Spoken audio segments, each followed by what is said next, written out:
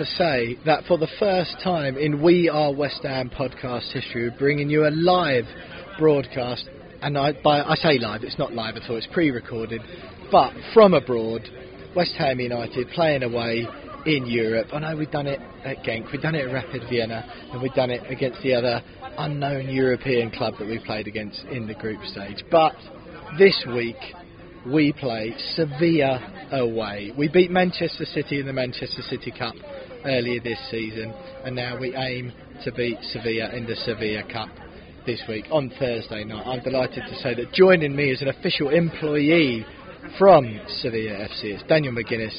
Excuse his accent, you might think, hang on a minute, he doesn't sound very Spanish if you ask me. It's because he's from Northern Ireland. He's a big dog in the Sevilla social media team, and I'm delighted to say that he's joining us today on the We Are West Ham podcast to chat all things Sevilla ahead of that Europa League clash on Thursday, potentially the biggest game in West Ham's history. Daniel, thanks so much for joining us. What a setting this is, by the way, and this is your life, week in, week out.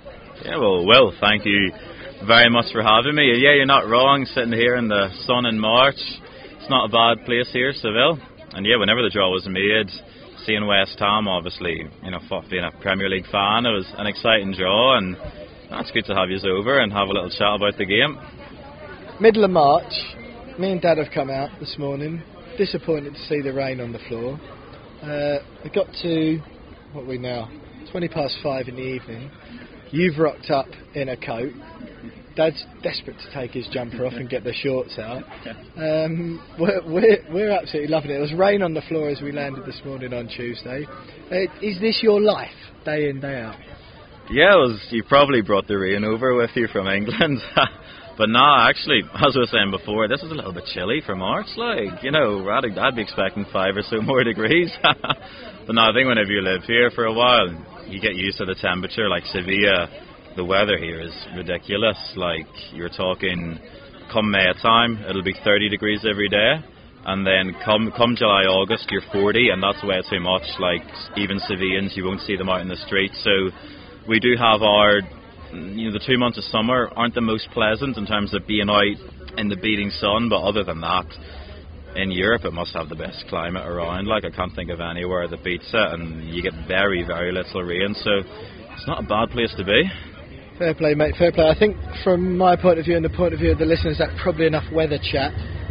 For those of you who are used to impeccable audio from me and Jonesy isn't here at the moment. Unfortunately, he's up in Scotland on a work do. He's assured me he will be watching the game, and I'll be linking up with him later on in the evening on the podcast. The trams rattling by, there's people, locals enjoying a beer on this sunny Tuesday evening in March, people riding bikes around in, I must say, a very haphazard fashion. The cycling lanes in the city doing no good whatsoever for my anxiety levels.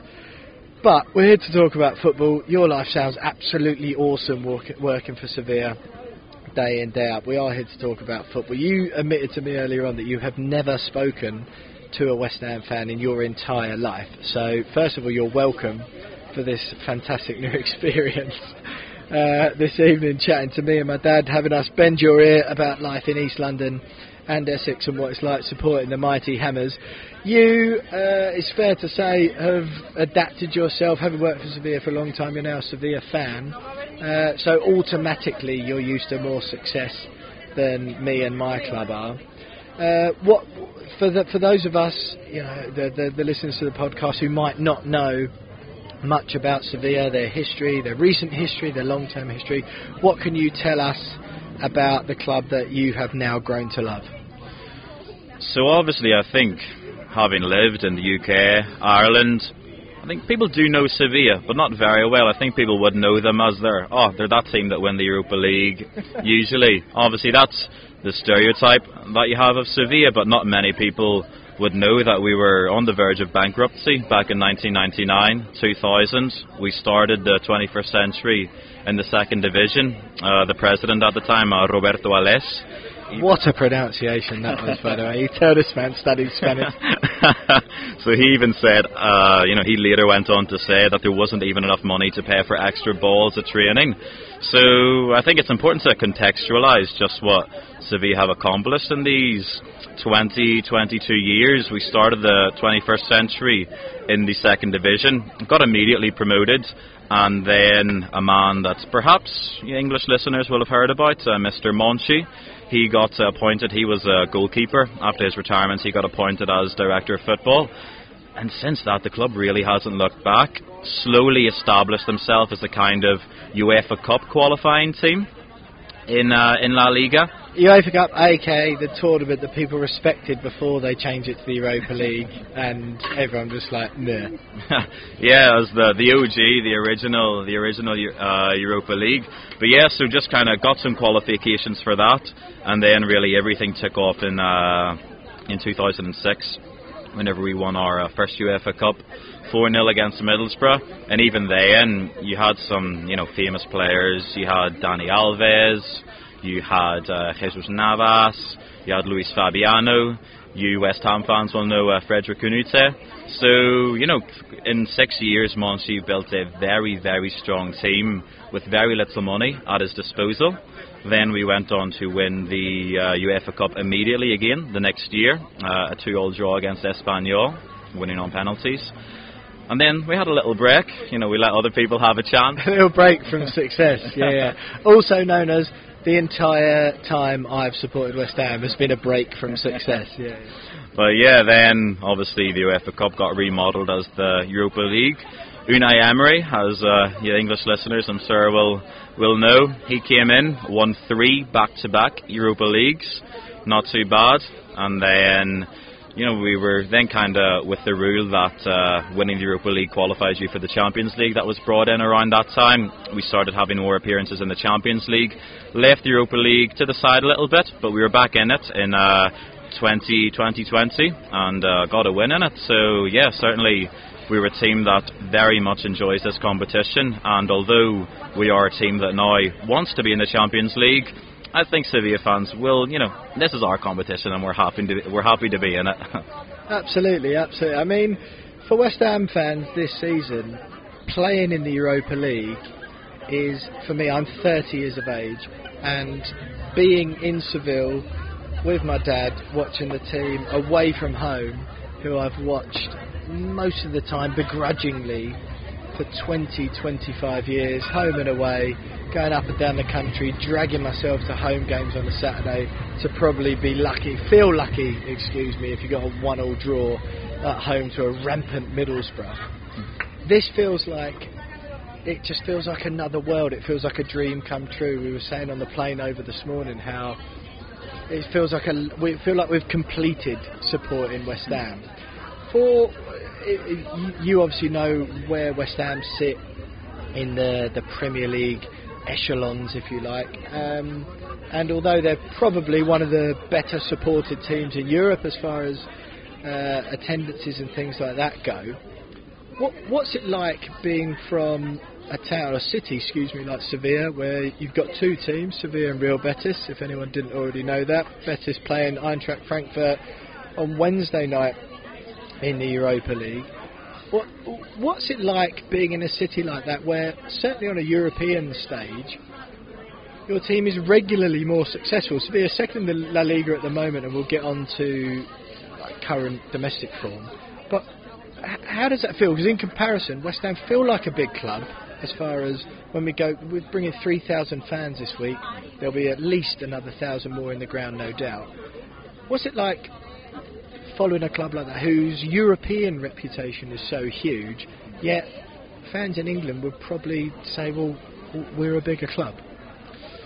Yeah, well, as I said, we started back in 2000 in the second division, so I think not too long ago, Sevilla fans would have been having similar feelings. I think whenever you speak to a Sevilla fan about what they felt in 2005, 2006, they'll tell you, it was the pinnacle. But yeah, it has been 15 years now that Sevilla have been amongst the top of European football. So I think you know, the club, there's been certainly a shift in mentality. You know, the club over, certainly I think perhaps those two first UEFA Cup wins were kind of a dream that really no one ever expected, but then whenever Emery came in, 1 to 3 Europa Leagues on the trot, and we've consolidated that with top 4 finishes over the past few years, I think there has been a shift in mentality at the club. And yeah, I think it's, you know, it's certainly a club where the fans, as you rightfully mentioned, there are 2 football clubs here, and in Seville, the city, the passion is huge, absolutely huge. Speaking to Sevillans, you know, they'll tell you that possibly it's here in Seville that football is most passionately followed. Obviously you've got huge footballing cities like Madrid, Barcelona. Perhaps the Sevillans are biased, but they'll tell you that this is where football is, as I said, lived to the full, like with the most passion. Yeah, I mean, it's funny because West Ham fans might know at the moment, they may not have known that Real Betis were based in Sevilla until the Europa League draw came up, and we were all looking for flights and what airports we had to fly to as soon as the draw was made. And also perhaps when Manuel Pellegrini took over, a man with a somewhat varied reputation among those at the London Stadium. But to focus on the game this week, Sevilla at the moment, I think there was a mixed reaction among West Ham fans. I know, so last Friday it was when the draw was made. I was sat in front of the TV with the João Pinto, I think his name is, the guy who does all the Europa League draws, fronting the draw up with Palop as his little assistant, not speaking any English, getting all that translated. Just absolutely desperate to see who West Ham were going to get in the last 16 of the Europa League. I had my laptop set up in front of me with Sky Scanner up, just ready to book flights to wherever we were going straight away, just absolutely praying that it wasn't Glasgow Rangers, because I'd already booked 4 days off work, and the last thing I wanted to do was go to Scotland for a long weekend. Sevilla came up, and immediately, straight away, I was just buzzing. Southern Spain, March, sun's going to be out. What a huge European club this is going to be. Booked the flight straight away, and it was only about 24 hours later, after I called my dad, told him the flights and the hotel were booked, that I thought, blimey, I forgot we've actually got a title win here, and we're almost certainly going to lose. Obviously West Ham fans are it's so novel being even this far in the competition. For Sevillans who are used to winning it 3 times, as you've mentioned already, what was the reaction within the club and then among the fan base when West Ham United were drawn out the hat? Well, I'd say certainly, considering the opponents that we could have got, I'd say that West Ham would have been up there as one of the ones that we didn't want to get. I think of qualifying teams by their ability, West Ham would certainly be up there with, I think personally, the teams that I didn't want to get at this stage of the competition would have been West Ham and Bayer Leverkusen. I saw them as the 2 strongest options. We got West Ham, and yeah, Monchi immediately, in case anyone doesn't know who Monchi is, he's our director of football. He gave a press conference after, and he said that, ideally, we probably wouldn't have wanted to get West Ham at this stage, but then he went on to say, but West Ham probably aren't too happy of getting us either. So I think it's certainly, one of the, if not the most exciting tie of the round, certainly for an English supporter, seeing a team like West Ham come up against European Europa League heavyweight. So certainly I think they're 2 teams that perhaps would have rather avoided each other at this stage of the round of 16. It's more a tie that you'd want to see in the semi-final, final, but that's what the draw is given. And yeah, it'll be two teams who are enjoying both positive seasons coming together, and we'll see who comes out on top. I like that last little bit of your answer there is very much a Sevilla employee answer. West Ham at the moment, I would say the form is stuttering. Sevilla sitting in 2nd in the Liga. You've got Barcelona beneath them, Valencia beneath them, all these big Atletico Madrid beneath them, all these big behemoths of Spanish football. Only Real Madrid above them at the moment, albeit by a reasonable margin. I think not only would West Ham have been fearful of playing Sevilla in any other season, given that I think it's generally accepted that Sevilla are one of Spain's top 6. But second in Liga this season, form unlike we've ever seen in Seville before. I mean, correct me if I'm wrong by all means, but I think fans of West Ham would go, oh, Sevilla, that's okay. And then they look at La Liga and go, oh, maybe not. Yeah, well, I think we've had our European success throughout the last 15 years, but really where we've seen the upturn in the league has come with Julen Lopetegui, who came in 3 years ago. And since we appointed him, we haven't really looked back in the league. In his first year, we finished with 70 points and finished 4th in the league, getting us Champions League qualification after 1 year out of it. Then the following season, he followed that up with 77 points, which was our point record. We finished 4th, but we finished about 20 points above 5th. And now this season, obviously, we've kept on improving, as you rightfully say. We're sitting 2nd. And, you know, for quite some months now, it's clear that the title race in Spain is between Real Madrid and Sevilla. In the last month, Barcelona have had a very impressive upturn in form under Xavi, has to be said. With Mr. Aubameyang. yeah, not doing too badly. He got himself a good few goals. But yeah, so the title race in Spain is Sevilla, Real Madrid. I think with Sevilla, the points are there. The points are there certainly, but Sevilla under Lopetegui are a very results-based club. You know, a lot of 1-0s, a lot of matches that perhaps you won't go home thinking, my word, what a match of football I've seen. But whenever you're in March and you're 8 points behind Madrid, we had a disappointing weekend that we drew and Madrid won, so they just opened the gap a little bit, which is disappointing. We still have to play Madrid on Easter Sunday, so you know, as long as we keep Madrid within a reasonable points distance, the title race is still open, although Madrid did just extend the gap a little bit this weekend. When was the last time that happened? I mean, first of all, when's the last time Sevilla won a title, if ever? Forgive my lack of La Liga knowledge here. And assuming that's been a long time, when has it been this close? Yes, so we have won La Liga once. I hope I don't get this wrong, but were you alive? I certainly was not. It was a long time, even from conception. Was I alive in 1991? No, we're talking about Was my dad alive in 1964? Nope. Oh my God. We're talking about 1946.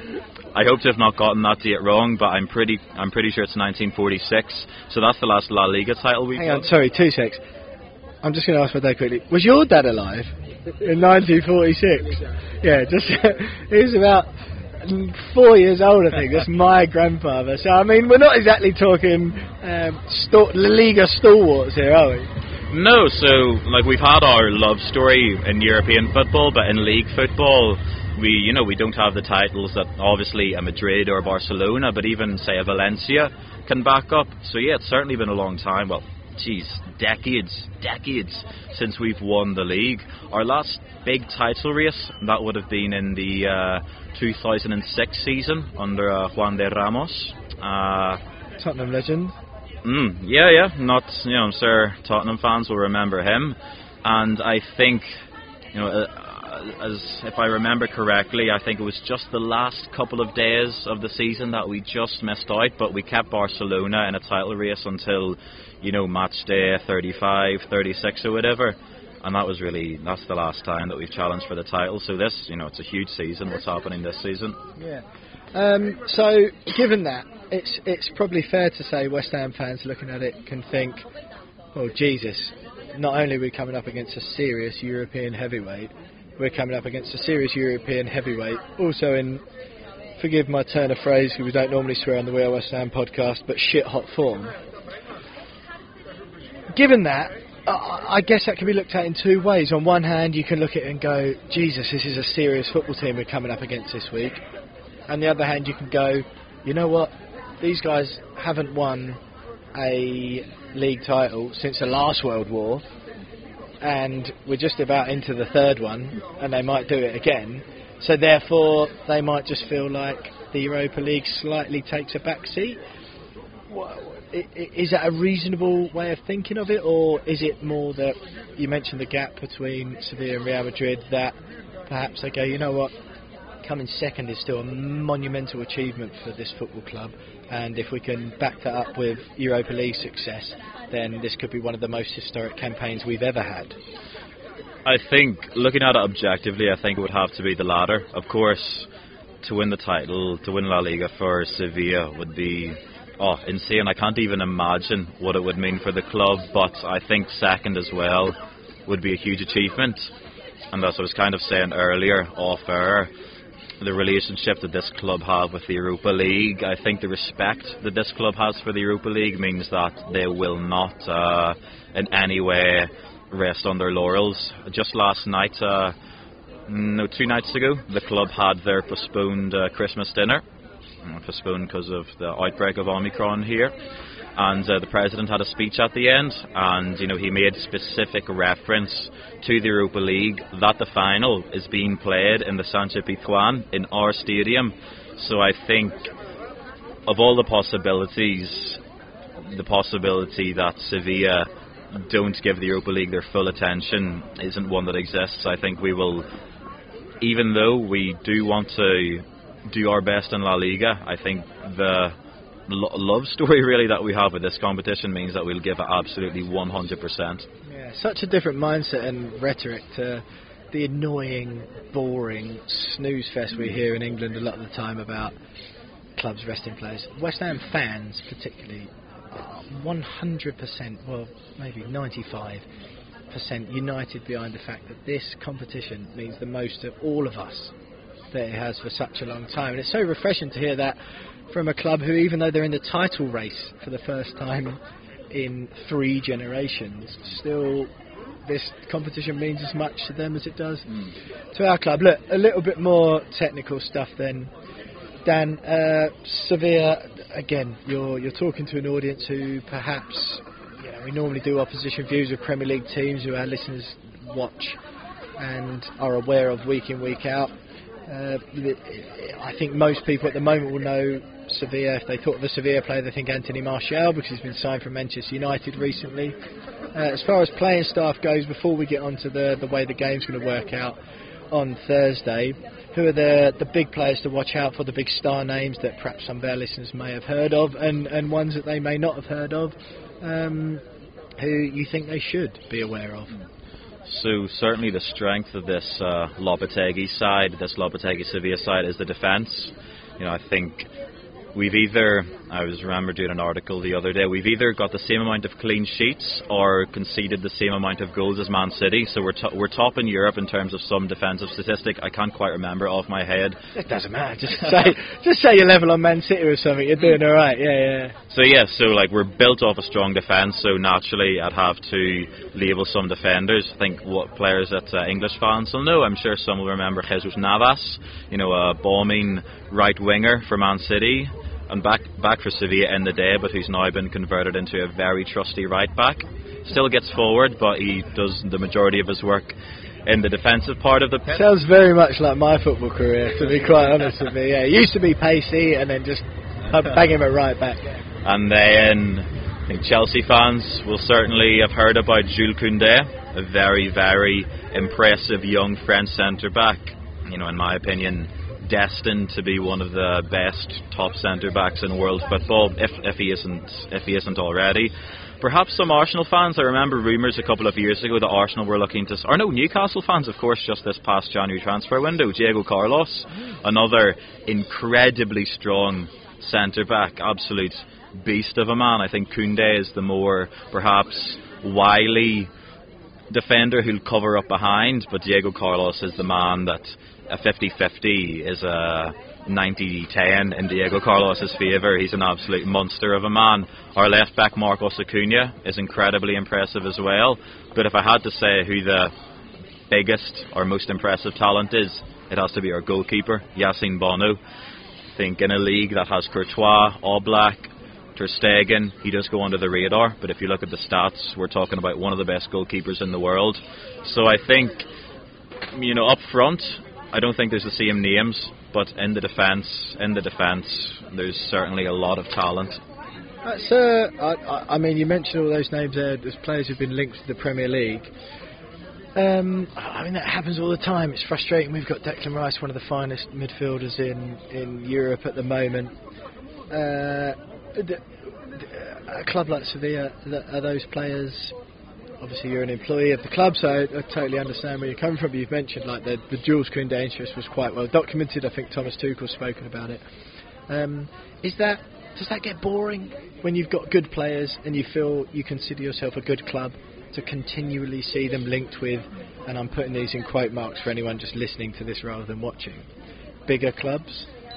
Or is there a feeling in Spain, well, no, we are a big club, look at our European success, look at our La Liga success, like, we can hold on to these players?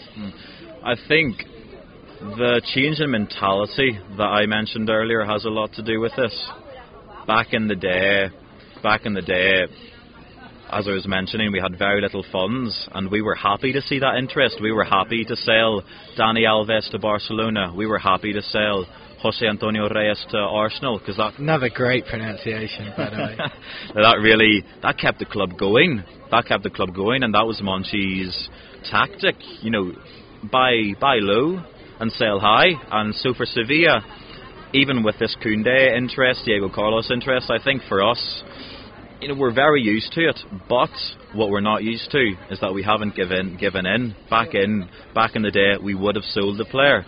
You know, I think Monchi came out in a press conference and confirmed the price that was offered for Koundé. It was in and around 55 million euros, which for Sevilla, that would be our record sale by quite some margin. But, you know, Monchi and Lopetegui and the board made the decision that, you know, we don't have a rich owner. You know, like a lot of clubs in Spain, we're just owned by a president. We don't have any, you know, foreign funds coming in from anywhere. So we will need to sell in order to keep generating funds. But I think at the start of the season, a kind of agreement was made that we kind of identified Messi had just left Barcelona. And you couldn't sign him. In the past few years, Madrid haven't been, you know, La Liga, I think the quality has dropped a little bit with losing Ronaldo and Messi. So I think at the start of the season, the club kind of thought, if it's going to be any year, this is the year. So we agreed to, you know, we kept Koundé on.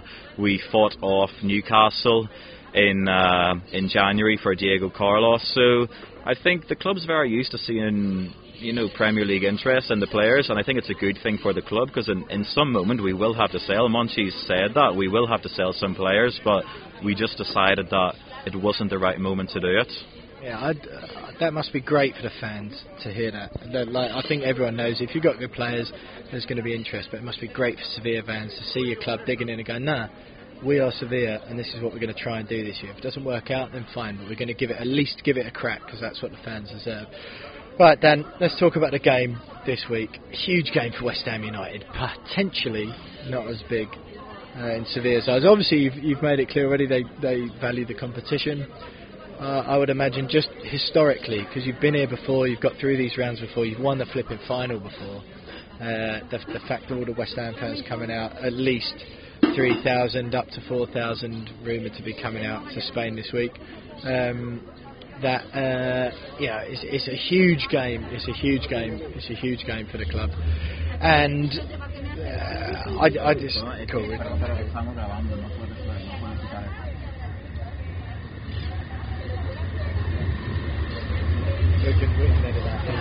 It's an absolutely huge game for the club, and given that you've mentioned the players that Sevilla have gotten there. I mean, first of all, before we get into the technicalities, which we will, all I'm looking forward to after that little monologue from you about Diego Carlos, Newcastle target or not, and how good he is in a 50-50. Craig Dawson versus Diego Carlos, who wins? I think that's the battle that everyone's looking to see. That'll be the battle of Europe. I think, mate, I've seen a lot of Craig Dawson meme accounts in our comments in the last couple of weeks since the draw was made, but I'll never bet against Diego Carlos. But we'll see. Who knows what Craig Dawson can... Just can't wait for that. 5 minutes in, Diego Carlos, the ball gets lumped up from kick-off. Craig Dawson and Diego Carlos steaming into each other in midfield. For those of you, by the way, watching on YouTube or listening on the podcast, forgive the interruption.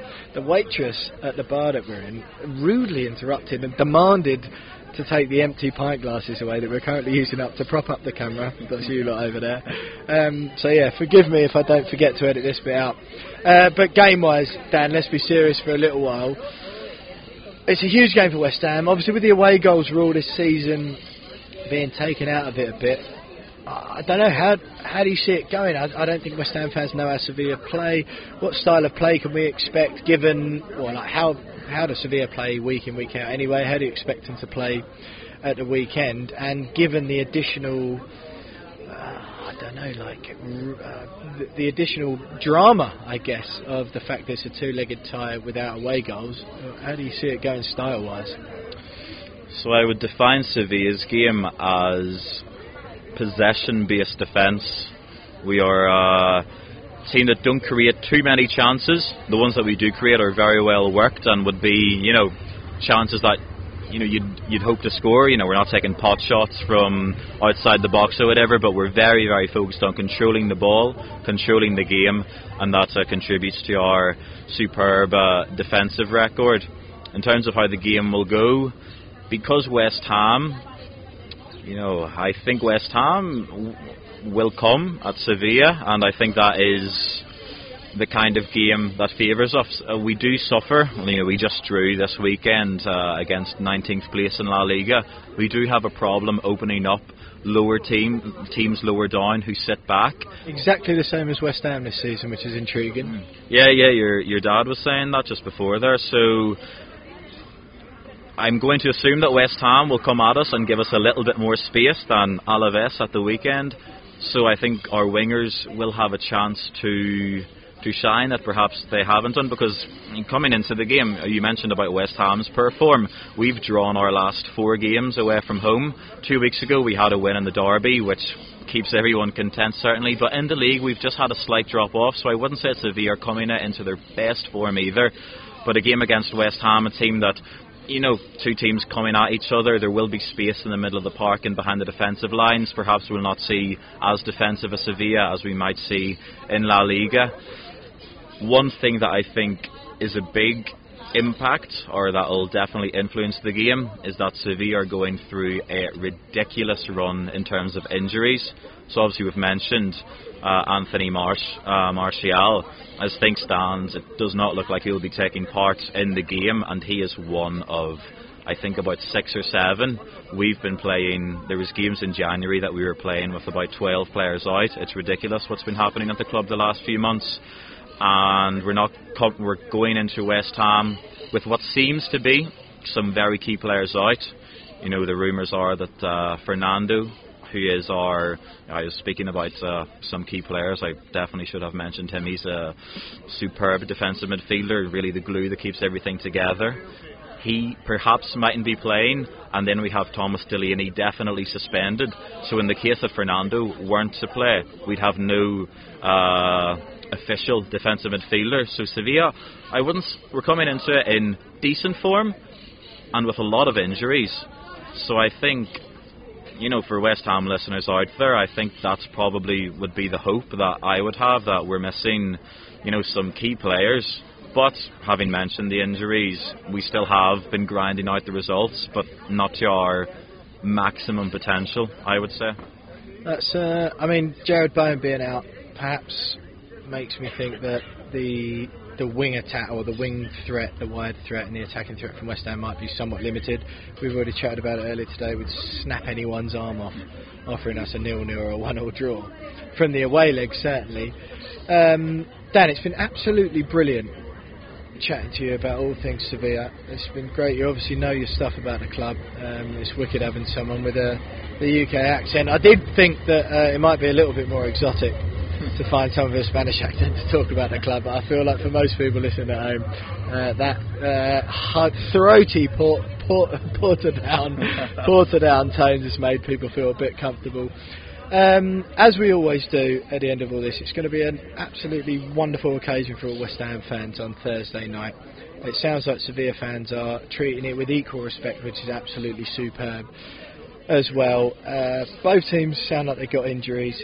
I don't know if both teams will be happy with a draw or not. West Ham fans, I think, certainly would be from the first leg to take it back to what will undoubtedly be an absolutely rocking London stadium next Thursday, to try and hopefully see it home in what will be one of West Ham's greatest achievements and results in the modern era. But as we always do at the end of the Opposition View, this has been by far and away, and no offence to any of the other ones, including Tim Wildwood, who have got on tonight or this week for the Aston Villa View, my favourite Opposition View ever, namely because I'm sitting outside a market square in Seville with a handheld microphone, chatting to someone who actually works for Seville with my dad, ahead of West Ham United playing away in the Europa League knockout stages, something I've dreamed about my whole life.